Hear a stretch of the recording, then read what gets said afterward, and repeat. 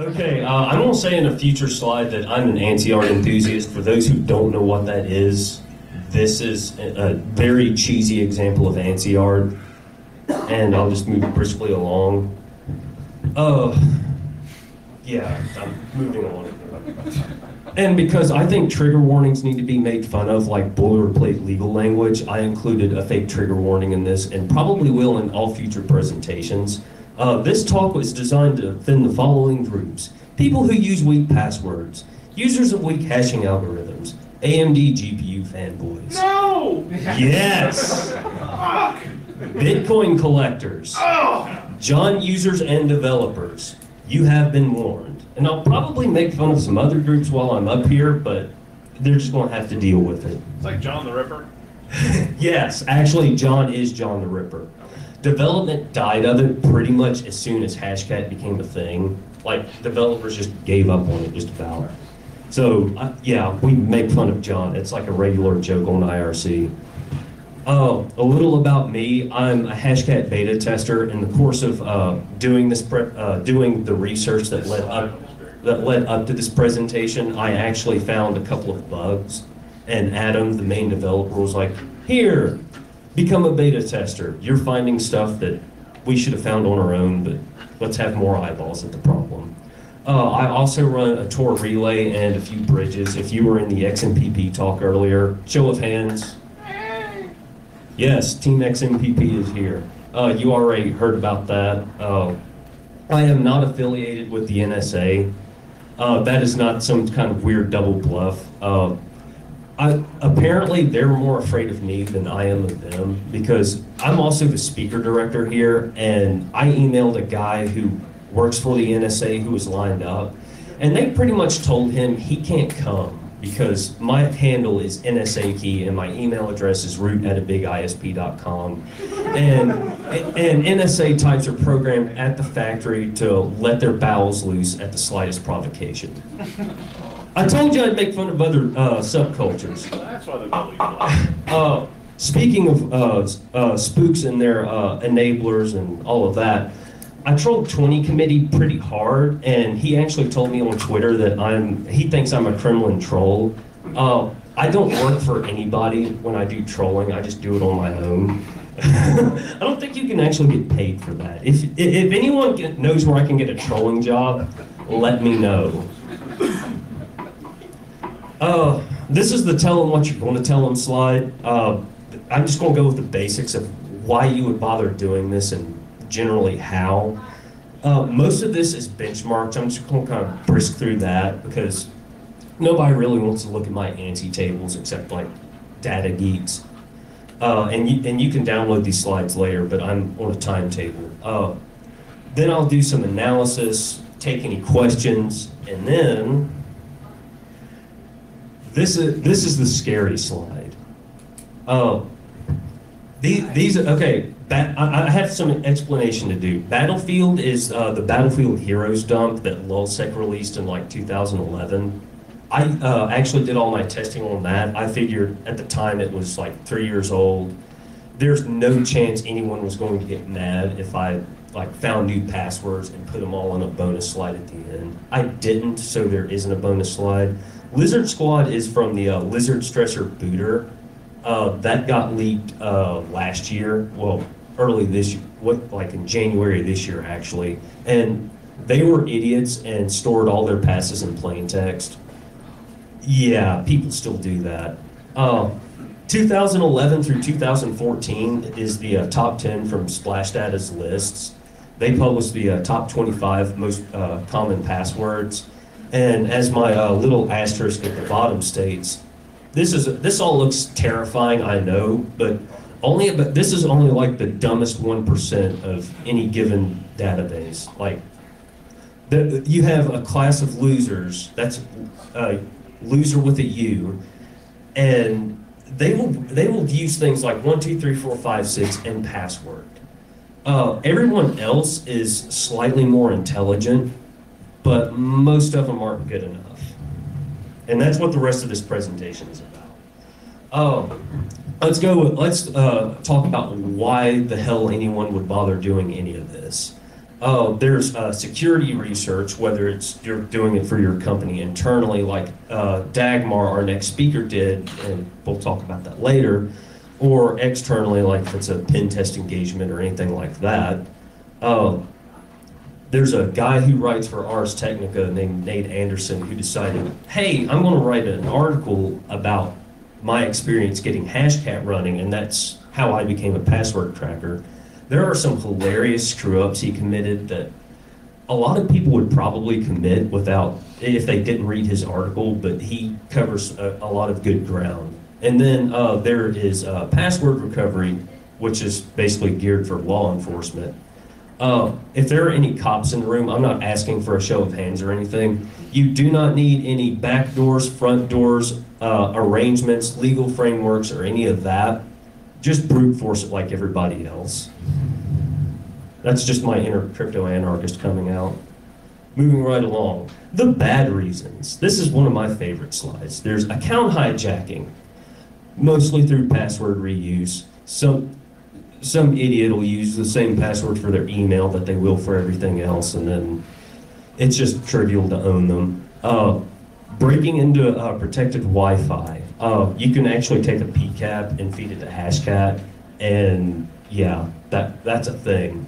And then my personal favorite, RMing script kiddies, which really just ties into account theft.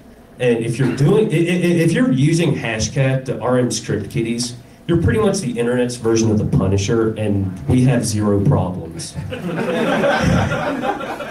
You're doing the public service. Okay, this is stuff I got yelled at because I didn't include it the first time around. What is a password hash? Basically, it's a one-way crypto function. In this situation, it's just used to store passwords instead of just having plain text like the lizard stressor idiots. Basically, the whole idea is if the database gets grabbed, then the passes aren't just trivially reusable, and it buys your users a little bit of time to change your passes. Unless you're really stupid and use something like unsalted MD5 or something equally ridiculous. All right, this slide I always trip up on. Unsalted is just like straight up, you can echo a string into MD5 some for those of you who are Linux users. And yeah, that's just not any good at all. That sort of behavior was acceptable back in the 70s. People still do it. Don't do it.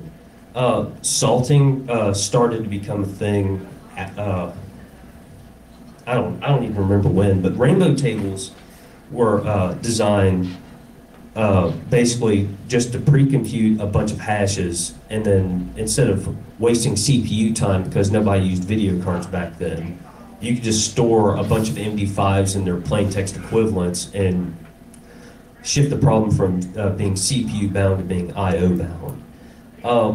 Rainbow tables kind of got thwarted by salts, which from a low-level standpoint, you have a string of text that gets either pre-appended or appended to the password and then fed into whatever you're logging into. And that just really ruins rainbow tables because then they have to generate a rainbow table to go with each salt. A lot of the better algorithms use salting, and they also let you adjust how many times the algorithm runs before you get to the correct hash, which is really great. Bcrypt, scrypt, and crypt are three of the better ones for that. There's another one that's like it's like PBWKDF2. I'm sure someone in the Hashcat channel will watch this video and be like, hey, you got the algorithm name wrong, but oh well, don't use it. There's too many bad implementations. I have some examples that are all colored up on the next slide. If you see, okay, like the light blue, that's just the actual hash itself. The bright green is the salt, and where I have the red 08, that is actually where you can adjust the number of iterations. Now that is actually an exponent. That actually runs 256 times. If you bumped it up to 09, it would run 512 times and so on. And all of these actually work out the password. Oh, and in case anyone is going to ask later, The standard for bcrypt these days is a word count of 12. All right, now that I've gotten all of the newbie stuff out of the way, I can talk about why I'm actually here. Hashcat's pretty much an offline password cracker. Just like plain Jane Hashcat uses CPUs, and by offline password cracking, no, you're not going to use it to brute force your ex's Facebook login. People actually ask that. I just feel like telling it in case any of you actually go download it, and you don't have to ask that question and get banned or kick banned or made fun of or whatever. OCL Hashcat is the AMD version for graphics cards, and CUDA Hashcat is the NVIDIA version. The Open Compute Language version, NVIDIA's implementation of it is terrible. That's probably on purpose because they're pushing CUDA. So there are two binaries. I think Hashcat now supports over 150, but 140 is still, it's still more than 140, so I didn't even bother changing that. And if anybody feels like scaling up, you can build out a single cluster of up to 128 GPUs. if you have the electricity to do it. And yeah, you can do that. The software doesn't care. Even though the title of the talk is Hashcat, which mostly has to do with the fact that I couldn't fit my original slide the way it was presented in 80 by 25 characters, we're only going to pretty much talk about the GPU versions because going with the CPU version is just incredibly slow by comparison. Which brings me to my next point. This is pretty much a joke. Has anyone seen Black Hat, the movie? Show of hands. Only one. Okay, the rest of you didn't miss a damn thing. Seriously, I almost went to sleep. But the only reason I cared about that movie was because of this little infographic here that you see on the projector. This really has no basis in reality. This may have been applicable in 1993, maybe. I could probably ask some graybeards and get some more knowledge on that, but that's just a guess. I actually hashed all of these in MD5 and just fed one of the basic rule sets to them and cracked them all in under a second. It took longer to get Hashcat spun up than it did to work. It was kind of pathetic. All right, now I know that was full of snark, but the real reason is GPUs have lots of little dumb cores, just on an architectural level, but CPUs have fewer, more complicated cores. Crypto functions really can be broken out across lots of dumb little cores, and that's where the speed gain is. To give a real world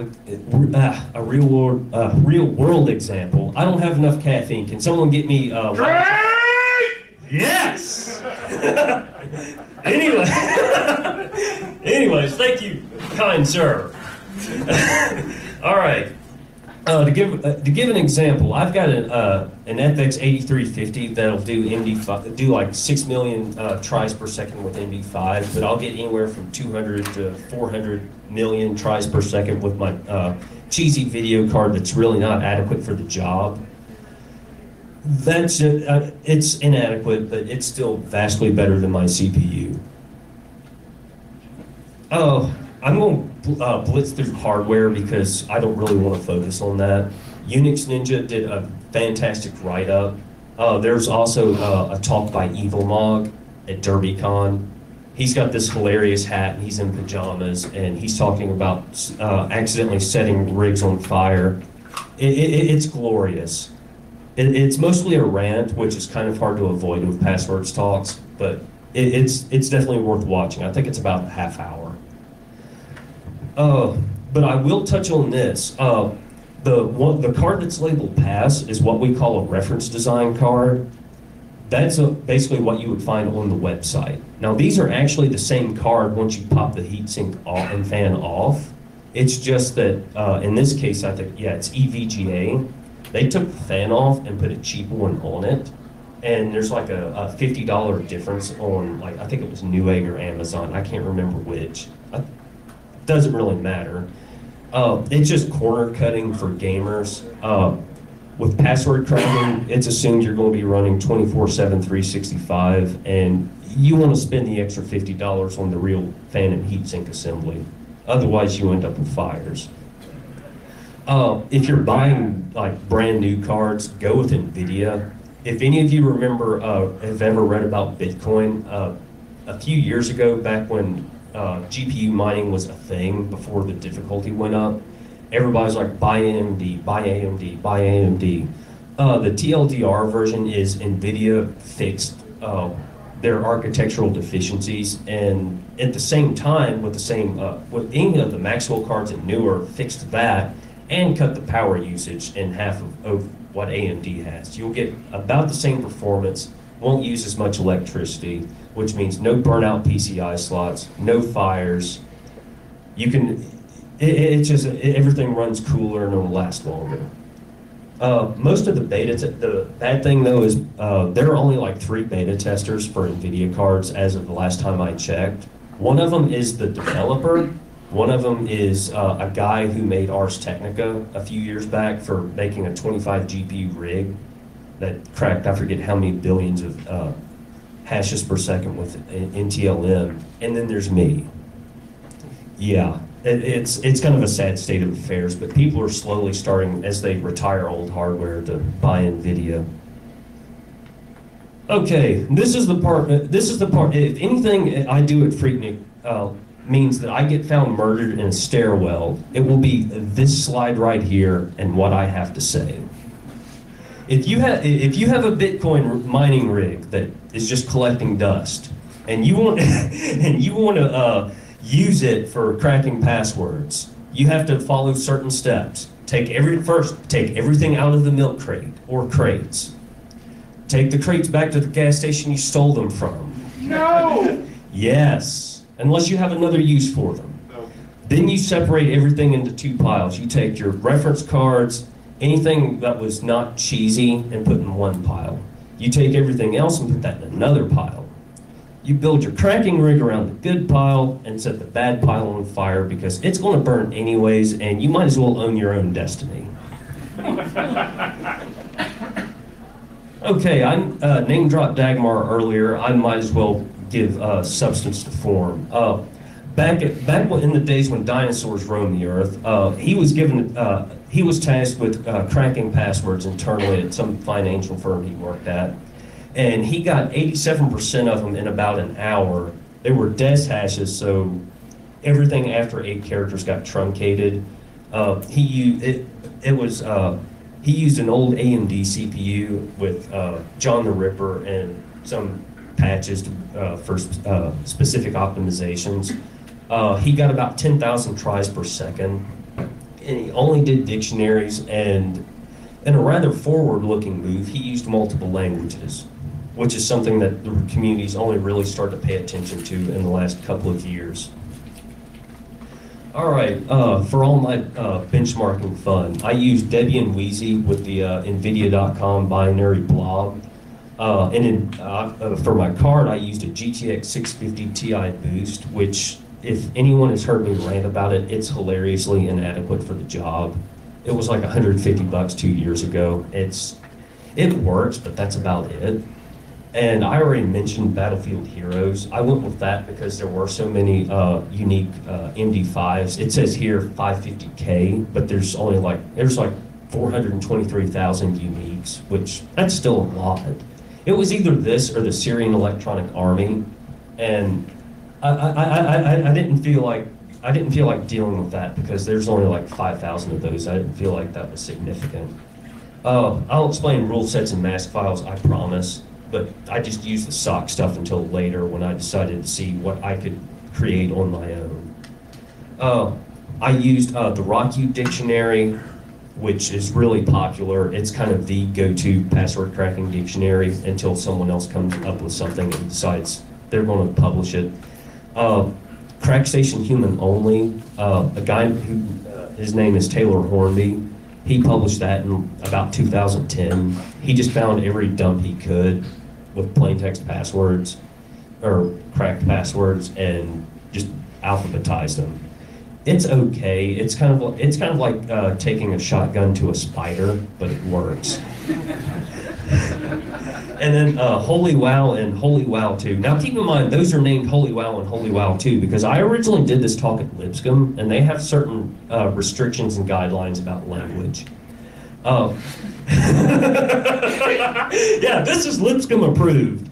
I went to hashes.org, and I forget the name of the other site, doesn't really matter, and I basically did what Taylor Hornby did, except I did it in 2014 instead of 2010. And the difference between the two is the original Holy Wow has a bunch of stuff from cracking competitions, which turned out to be noisy, and you'll see I got a few fractions of a percent higher by using V2 over V1. All right, before I get into all that fun stuff though, I should probably talk about attack types in general. This is like the common stuff people do. There's dictionary attacks, which basically the best way, instead of just using like an actual literal dictionary, is to take any passes from previous data breaches. But even when you do that, it's kind of hilariously inefficient. Your card will still run as hot, like the temperature will still be just the same, but it won't saturate the bandwidth on the card at all. It's pretty much like space heater mode for a computer. But one thing it's good for is validating found passwords. If you don't trust Hashcat to find things correctly, which I actually encountered that, and that's the whole reason I put also useful for validating founds. I mentioned I was a beta tester earlier, and trying to validate my founds is pretty much how I became one. Because I had these weird, if you guys want to know about it, ask me later, but short version is I found a race condition that was changing capitalization and truncating the last two characters, and it was only occur in like 1 in every 10,000 passwords. That was a lot of fun to figure out. And if I can put my 4D glasses on for just a minute and peer into the future, dictionary attacks are going to be pretty much, once everybody moves to bcrypt, are going to be pretty much the only way to even do anything in terms of password cracking, because running, let's say, if you're just going to do straight dictionary attacks against all of, for example, the Ashley Madison bcrypt hashes, even though I know most of them were stored in some funky salted MD5 format. But anyways, it would take decades just to run the Rocky list against it, and centuries to run like better attacks than that. So dictionaries are the future. Just keep that in mind. Anyways, RockU found 28.25% in 12 seconds, and CrackStation Human only got 35.79 in 19 seconds. Humanity's made some progress since Dagmar made people at his financial firm cry. Most people don't use passwords from hackers anymore, at least I don't think so. Even though people have gotten marginally better, Moore's Law has gotten way better. We'll actually get to 87%, and I actually told myself I'm not going to stop until I get at least 87%. It just takes planning and having silicon to throw at the problem. I'm not really going to talk about Combinator too much, except that it tries every combo of words between two dictionaries. You can also do 3 dictionaries with something from Hashcat utils. And show of hands, who's heard of Diceware for making passwords? Okay, 2 people. Just watch the Diceware talk that's in the YouTube link here. It's about a half hour. It's really comprehensive. The guy covers it well. And he also runs, I think it's passwordsresearch.com, which is just like a repository of white papers about passwords for those who are into reading academic papers. Another cool thing with Combinator is you can apply rules to one half or the other half of the dictionaries, or both. And then there's a rule file called combinator.rule that'll add hyphens, special characters, and all that other fun stuff, instead of just catting things together. This is why I didn't bother testing. I think I can just say it would have taken entirely too long, and move on to the next slide. Rule-based attacks are a lot of fun and are pretty much the bane of everybody's existence right now, unless you're like me and crack passwords. You basically, essentially what rules do is change the whatever you feed it from the dictionary into something else and then tries that. And you can find a lot more stuff just doing that. You can also combine, like there are multiple leet speak rules. Some of them have more rules than others. You can combine one of the simpler leet speak rule sets with something else and maybe find some combinations you wouldn't otherwise, maybe not. But of course the time grows exponentially as you do that. And another cool thing that Adam did is he made, anybody familiar with John the Ripper or Passwords Pro already knows about rules. The rules are compatible. But if John and Passwords Pro have a different syntax for the same rule, I think John takes precedent. I think. I have some examples at the bottom. Just using a colon tries just all lowercase password without modification. I think you guys can read. I'm guessing. I'm going to try to move along here. All of these passwords were from that snarky use GPU slide. All right, I really have to explain this because I had like 5 people tell me I needed to. My graphs are kind of esoteric. The dictionary specified in the title of each slide was used in combination with the rule sets in the name column. Sometimes a smaller rule set will find more passes than a bigger rule set with more computationally complex rule. And a real attacker will never even bother to go this hard unless their name happens to be Evil Mog, who has a cluster and doesn't care. All right, Best 64 is really awesome. Little over 59% in 10 seconds. Not bad. By contrast, you have dive.rule at the top that took just under 2 hours to get 74%. I'm going to kind of move past these. Like I said, these slides are going to be up for download, and you can even find older versions of them if you want. For those who actually want to analyze the data. I used a little bit of Unix to calculate what the percentage was. I took all of the stuff RockU found. I used finding with RockU and the rules and got 76.86%. And then with CrackStation Human Only and all the rules, I got 81.74. I'm not quite close to meeting the Dagmar challenge, but 81.82% is not bad. I mean, the first 80% are all noobs and idiots anyway. It's the last 20% that's usually your more intelligent users, just as a rule of thumb. Masking attacks. I actually had someone ask me about this, like here at PhreakNIC. They wanted me to, they were wanting to make sure I would talk about this because they didn't really understand it. Nobody really does brute forcing anymore unless they're just clueless or a graybeard who hasn't kept up, and you know, maybe they got hit on the head with a LART and they've been asleep for the last 20 years. Because we have such a rich body of knowledge with how other people make passes, we can make mask sets like this string of question marks and lowercase letters. That would crack that permutation of password. Do I need to explain that in detail? Okay, other Ben, I will, just for you, no one else. I'm just going with the question mark is understood, but U is uppercase, S is symbol, which would catch the at symbol. L is, of course, lowercase, and then D is digit. You can, anybody working in an environment where there's a minimum complexity requirement for passwords.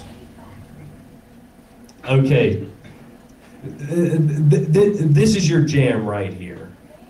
That, I mean, if a lot of people, okay, I have to have either uppercase, lowercase, symbols or letters. I have to pick 3 out of 4. Most losers are going to pick password and 1, or some permutation thereof. So you could pretty much change the S to an L, and you're good to go. And then, of course, increment or decrement the number of question marks and L's to saturate other character sets.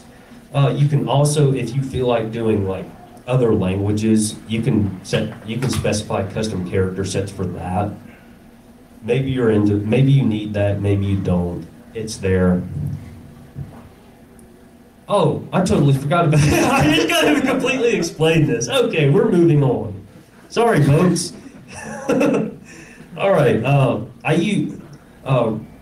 Hashcat comes with 7 mask sets like lists of masks by default. I only did the first 3 because by the time I got done, I realized the other 3 would take me forever, and I actually ran these this was done last year at PhreakNIC. Like, I would set it up, go to PhreakNIC, come home, another one would be finished, I'd start another one, go to bed, get up, start another one, go back to PhreakNIC. And then I determined that the 4th Rocky Rules mask set was going to take entirely too long, and I was just like, let's run the numbers. I met the Dagmar challenge, I decided, screw it, I'm moving on. Plus, I didn't feel like having as much drama with NES that month. I figured it's, winter starting to come, electric bill's about to go up. Yeah.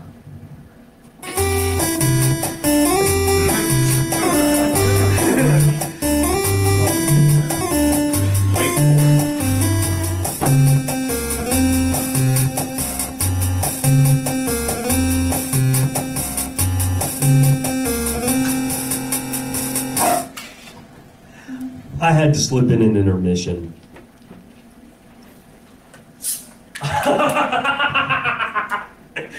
Okay. Thank you, kind sir. We'll get to that later. If anyone saw Data Thrash on the schedule, he had to cancel out. He is to thank for that chiptune. I asked him on Twitter, I was like, hey, I'm doing this presentation, ANSI all throughout. I want to throw in a chiptune just to have the audio to go with the video. What would be a good intermission song? And he said, Trash 80, Girl from Intermission. And I listened to it, I loved it. So here it is.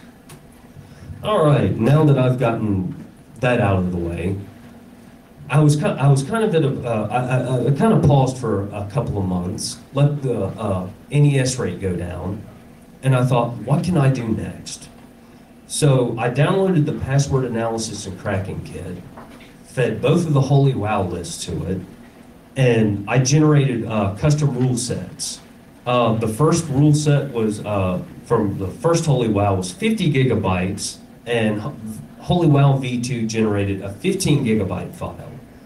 I sorted and ordered by popularity, and that only shrunk me to 48 gigs and 12 gigs respectively. And then, of course, you see where it starts with sort. For those of you, the uninitiated, it's a lot of Unix. That's pretty much the kind of environment I live in. Oh, yeah. Yeah, yeah. I go to sleep and I see this kind of stuff spamming across a terminal in my brain. Even with all of that, after I combined everything, it only bumped me up to 88.31%. So you can really tell I was really, really getting into the land of diminishing returns. And there are more spreadsheets. All right, this one requires an entirely different explanation. The third column, crack percentage, is that's from the 4. This is just using the Rocky dictionary. V1 and V2 are both the Holy Wows. The only thing I changed was the rules. Like the V1 version of dive.rule was the same number of lines, and I just wanted to see if I could do like line by line if I could exceed what Hashcat did. And like at the bottom, best 64, that was just hilariously terrible.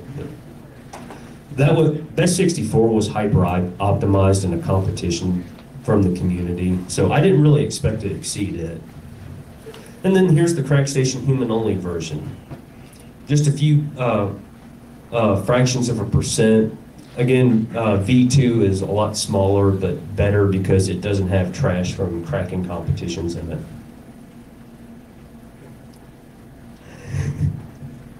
Does anyone not understand the title? Show of hands. Okay, the few of you who raised hands, go read the stories of H.P. Lovecraft. That's all I'm going to say about that. I decided maybe I should do this with mask sets too. So I fed those to, I fed the dictionaries to, through PAC's MaskGen script, and I filtered out anything that had over less than 100,000 matches, just to just purge out the noise. Both of them had really large sets, like 21 lowercase. And I think 21 trillion years, or 518 undecillion combinations kind of tells the sad song there. And there is not enough GPU power on this planet to equal 33.317 zettahashes per second, which is what it would take to try all of those in 6 months. Is No Fault in here? Okay, no. Him and I were laughing on the phone about these numbers. He was feeding him some exotic spreadsheet he has and reading them back to me, and we were giggling like a couple of schoolgirls about it at like 3 a.m. in the morning. We're weird people. Get over it. All right, I decided, oh, hey, I'm a Unix fan. I can just fake all of this. So, assuming I can crack passwords past the heat death of the universe, HolyWow V1 would find just over 96%, and V2 would find right over 90%. Now, what's really funny here is lots of intelligent planning will lead to even better cracking in less time, and I say that because Battlefield has over 98% cracked, and it's only been out since 2011. That was another reason I went with it that I think I neglected to mention earlier. Pretty much everything was found so I could validate it more easily. I figured the chances of me finding something new were really abysmal, and that turned out to be correct. Now, stepping back into reality, if a real attacker were doing this, and they would probably start with best 64, then maybe move on to something a little more complicated. But then they would take everything they found and run all the attacks again, which might net them a few more passes, probably in single-digit numbers, just from my personal experience. Or they do the idea Dagmar had in the 90s and the community's having now, and use dictionaries for alternate languages. There's also keyboard walks like ASDF and QWERTY, and there are actually scripts out there for doing just that, like generating dictionaries with keyword walks of specific lengths.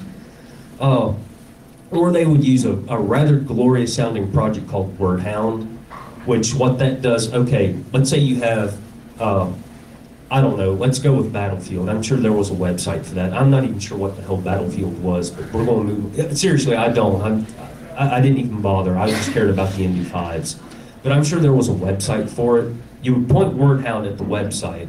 It would scrape all the words and pull out the important ones, like, for example, Battlefield. If you remember on the top 10 slide, that was one of the top 10 passes.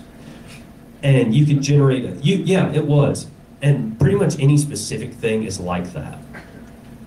Every site has some common thing that's related to the site, that, like Battlefield, they used Battlefield, or with Ashley Madison, they used different parts of anatomy as common passes. Which was one of the only reasons I didn't put this on here, because I still wanted to keep it Lipscomb approved, even though that was April and who cares now. Penis! Wait, is aesthetics in here? Did he come from Berlin? No. Okay, he's like the only person I know who would do outbursts like that. That's why I had to ask. I didn't know if he had surprised everyone. Then there's Mises, which a guy who goes by Toxic has done a few talks about. It's basically just inserting words into other words, and I kind of helpfully color-coded that so I don't have to explain it in words. Pretty much all that's left is pack analysis credits, and then you guys ask me any questions, and I am hopefully able to answer them. I just color-coded this because I can. There's no specific reason for it. I thought the presentation was kind of bland and could use some sprucing up. As you can see here, 8-character passwords are very, very common, followed by 9-character passwords. And in my personal experience, most people tend to pick between 6 and 11 character passwords. After that, it just seems to really fall off the cliff. Well, in this case, 6 to 10, because the users were slightly dumber than your average users. This is just like character sets used. Most people use lower alphanumeric. That's something you can look at from this is kind of getting like a big picture view of where you might want to target masks if you have the time and GPU cycles to do that. 53% is kind of depressing. This is one of my favorite slides. I love this one so much.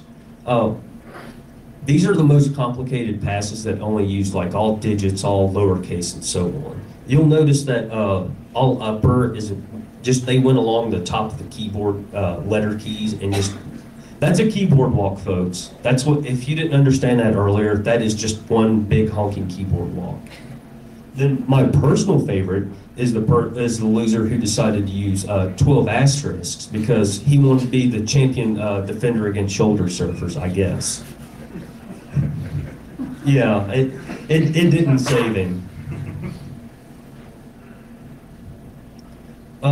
Simple masks, that kind of already explained that. This is just like another way of going over it. I'm just going to move on.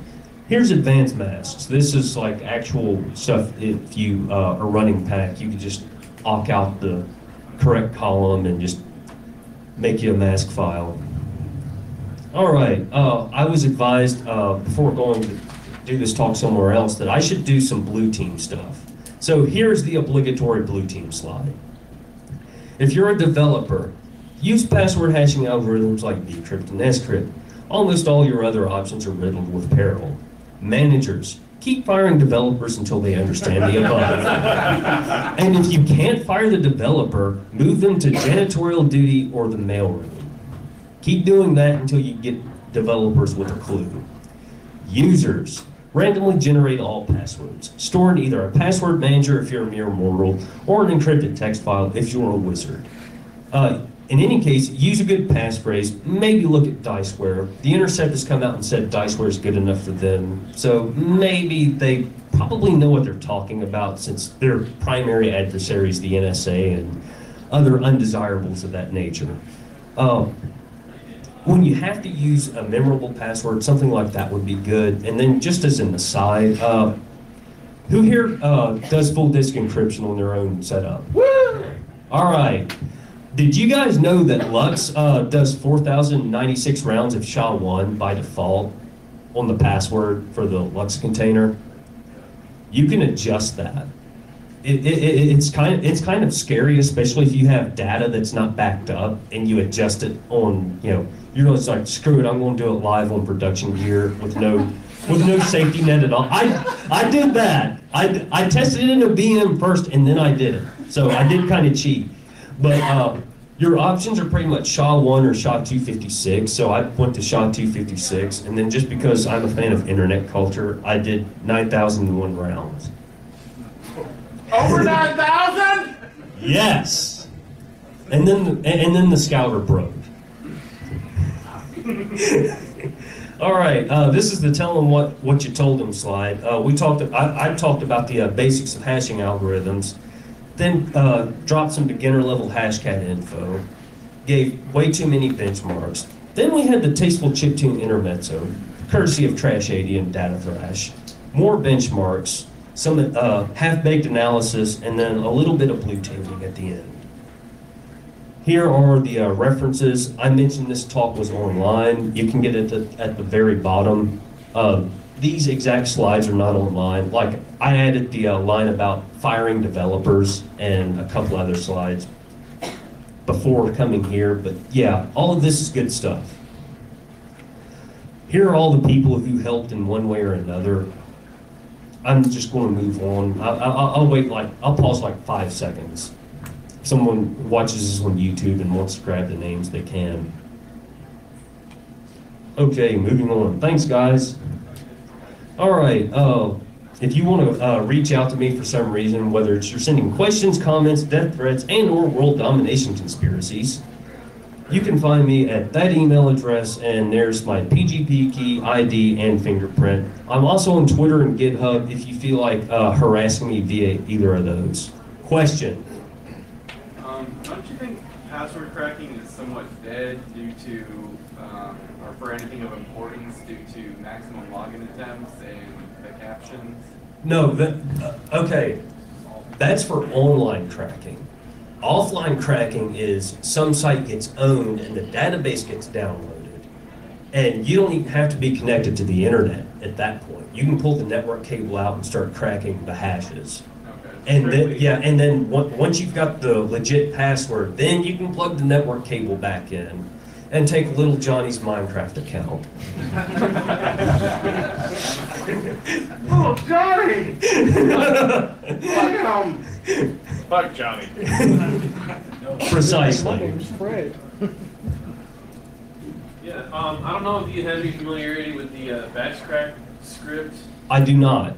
It's basically almost kind of an idiot-proof way to do like the easiest to hardest. So it does the masking attacks that kind of look like this. Oh, nice. My question is, do you know of anything that does kind of like an idiot-proof guide to this? Because what happens is depending on the complexity of the hash, makes the timetable go ridiculous. Oh, yeah. Math gets hard, right? So, Oh, yeah. You know, you get it, SHA-1, okay, fine, you can do whatever you want, run all the rules, run all the things. But Exactly. then, like a WPA, one key is going to take forever to do it. So my question is, do you know have any suggestions for people like an idiot-proof guide to just run a script, if it outputs, 50% of your passwords, great. Because a lot of that stuff is very, it's very niche depending on the client.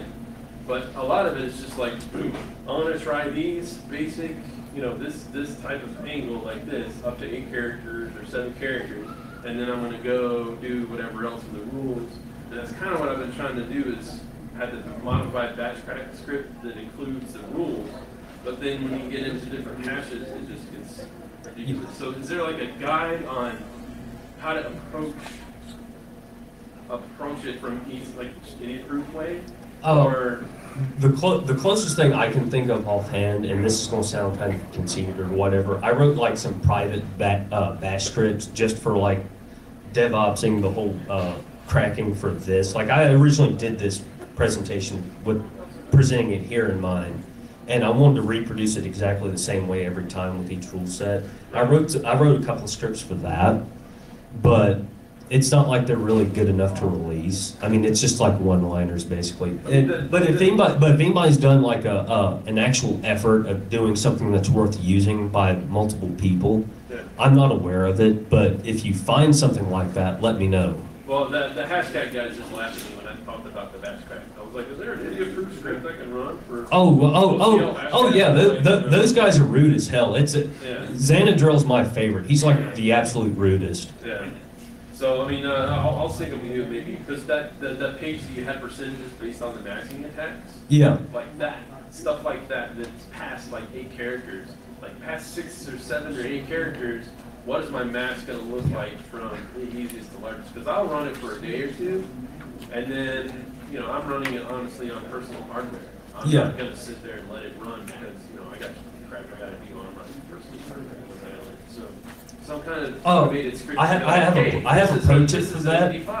I have a pro tip for that. Use the W flag, like -W_1, and you can even watch movies while the box cracks passwords.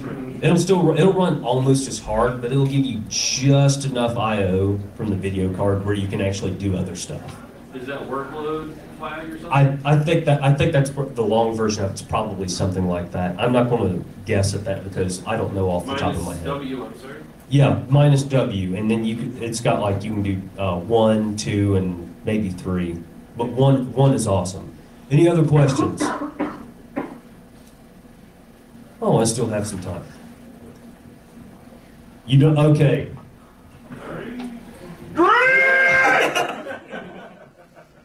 This is FreakNIC. It's kind of required. I had originally thought about doing like paying some guy on Fiverr to do like a fake movie trailer, but I I didn't do that.